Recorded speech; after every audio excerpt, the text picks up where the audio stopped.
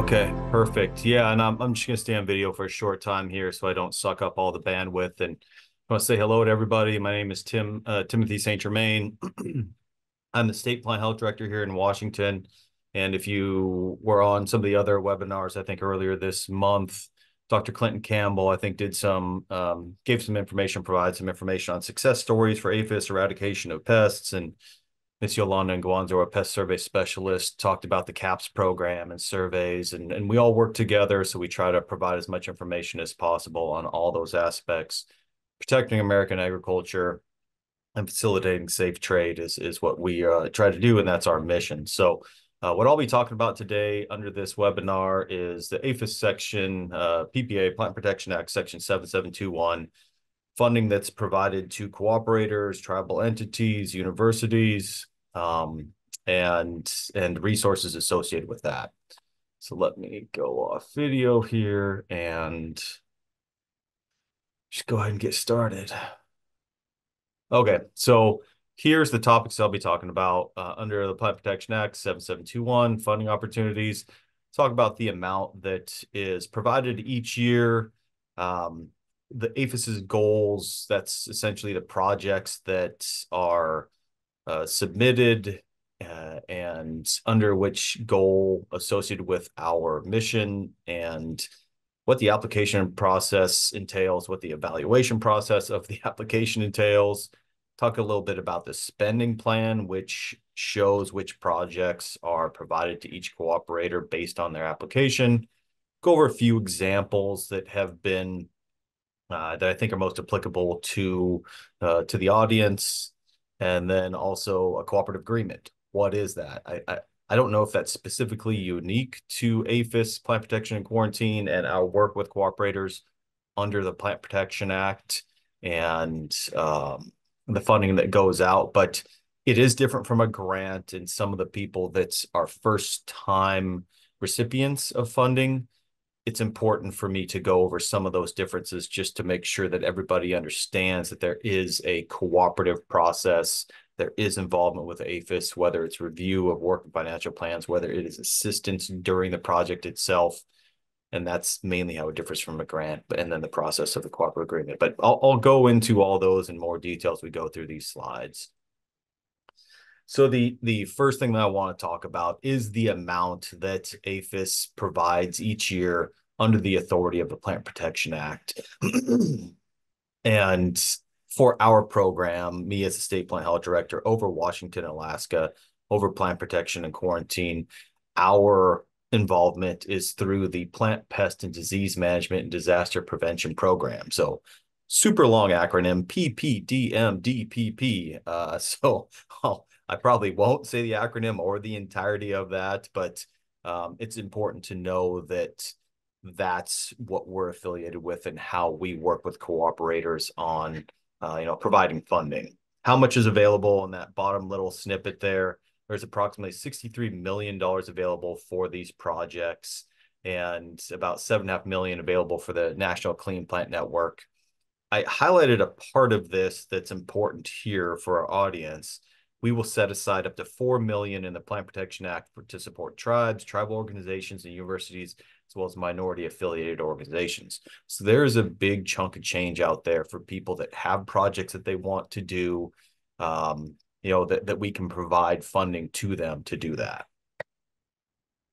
So touched on goals. So you may be wondering, okay, well, what type of projects can I do? How can I get this funding? So federal, state agencies, nonprofit organizations, tribes, universities, private entities submit projects under one of these 6 goals. Goal 1 through 6 here. 1, enhanced plant pest and disease analysis survey. So that's essentially doing surveys or analysis on pathways for pests to come in the country.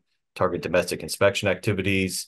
Goal 3 is strengthen pest identification. Goal 4, safeguard nursery production. Goal 5, conduct target outreach and education. Goal 6, increase mitigation and rapid response capabilities. With some examples of projects that have been funded. Goal 5, I think what we're doing right here, part of it is, what has been funded for Joey Holbert and Washington State University and the Invasive Species Council. We have cooperative agreements with both of those entities, and it's been working out fantastically over the past few years, and we hope that continues. I think a lot of the people on the call may have heard about Northern Giant Hornet. Maybe it's been brought up on previous talks over the past month. That project to eradicate that pest that's been found in Whatcom County up in the very northwest corner of the state, that's been funded under Goal 6, increased mitigation rapid response capabilities, for the past 3 years. And hopefully, if everything goes as planned in this next year, we can, look at maybe a successful eradication and a very good use of the money. So now that I've gone over the amount and what types of projects, how do you apply? Well, there is a open window time period from middle-ish of June through the middle or so of August. It's an 8-week time period where you, as the cooperator, as the tribal entity, can submit an application through our ServiceNow process, and that's the only way. Some of you that have applied before may be familiar with Metastorm. That is no longer the online platform of choice. There's now a ServiceNow platform that is used. It was used for the first time last year and actually went really well. I hope that I can provide this presentation out to everybody, and I'll probably do that through Joey. But this link here, this suggestion submission guidance document, is a great document. It's one of the best that I've seen put together for cooperators, and it walks people through the exact process of getting an e-authentication password, getting access to ServiceNow, and just a step-by-step process of how to submit an application. So then after the application is submitted, what happens after that point? Well, there's an evaluation process. We put together teams for each goal. So there's 6 goals. We have 6 goal teams that consist of people from APHIS, from the National Plant Board, Tribal Nation representatives, Specialty Crop Farm Bill Alliance, other federal agencies, industry. We want a wide range of backgrounds to provide feedback on all of the suggestions that have been submitted. And this is the best way for us to get, differing opinions and for us to find value in what has been submitted. So after all that evaluation process happens, then, the best of the best essentially are selected. And the way that notification process happens is through the APHIS stakeholder registry, which comes out usually in Q1 of the next calendar year of the submission. So taking this year, for example, if people want to submit a suggestion for evaluation, they do that between June and August of this year, calendar year 2024. You won't know until Q1 of 2025, essentially between January and March of 2025, whether that project has been received, or not received, but approved and funding provided. The best way to be notified of that is through the APHIS stakeholder registry. I got a link here, that first one that ends in govdelivery.com. I strongly recommend everybody to sign up for that, and not only for the PPA 7721 notification when the spending plan comes out, but all other notifications that come out from APHIS, new pests that are found, new pests that are eradicated, any other possible funding information about PPA 7721 will come out through the stakeholder registry.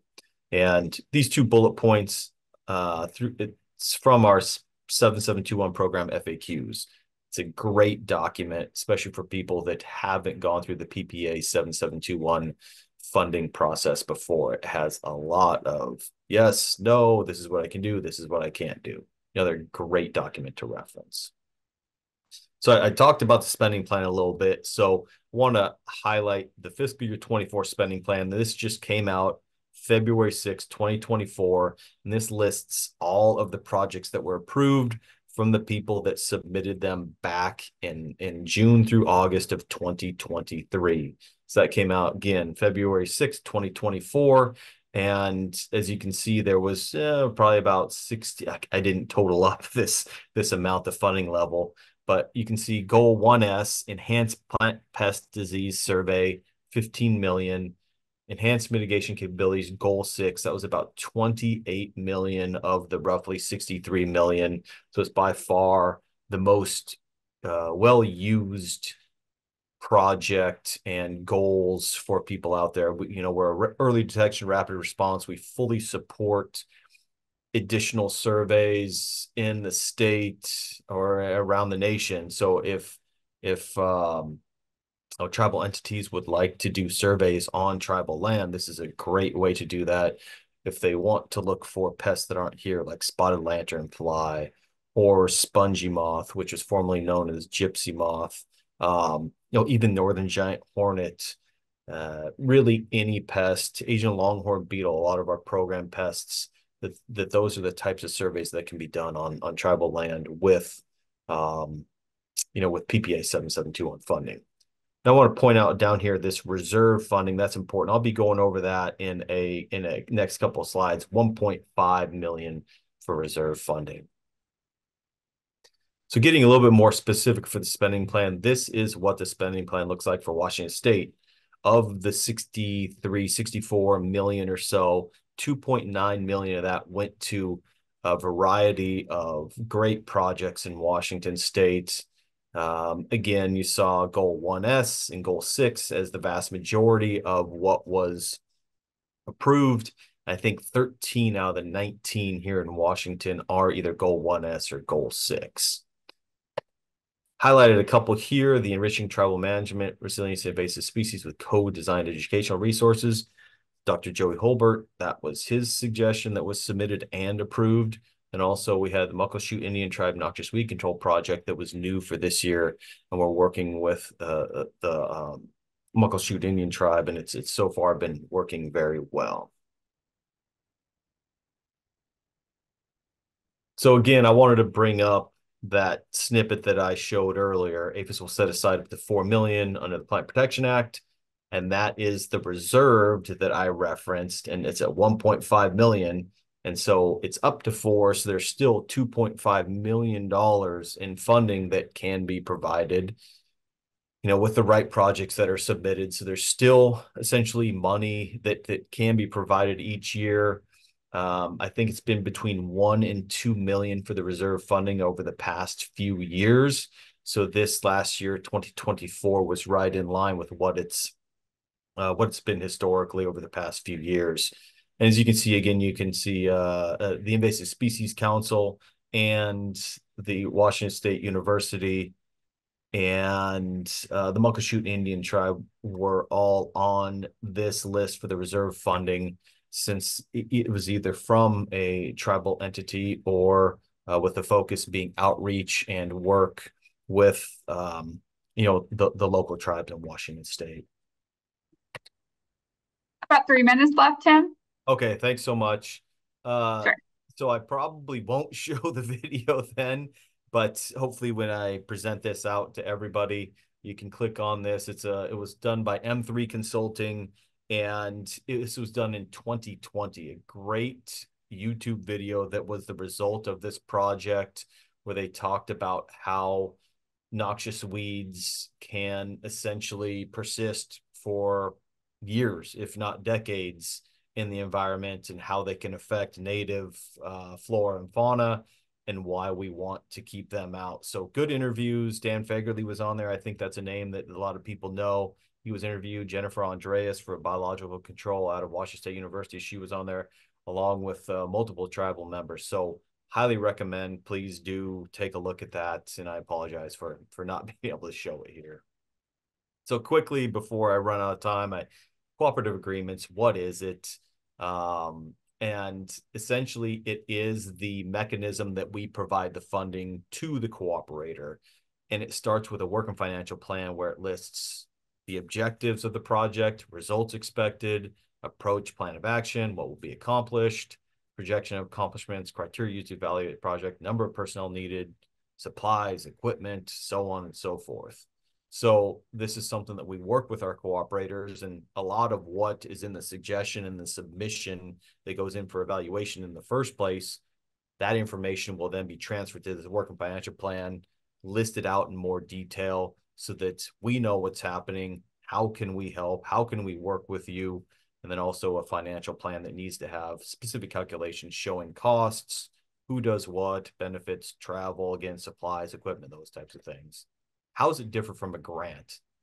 The main difference is that there's substantial involvement from APHIS, from me, Dr. Clinton Campbell, from Yolanda and Guanzo, or other people in APHIS BPQ in the state, where we help work on the work and financial plan, where we assist with surveys, where we're out, hopefully providing subject matter expertise.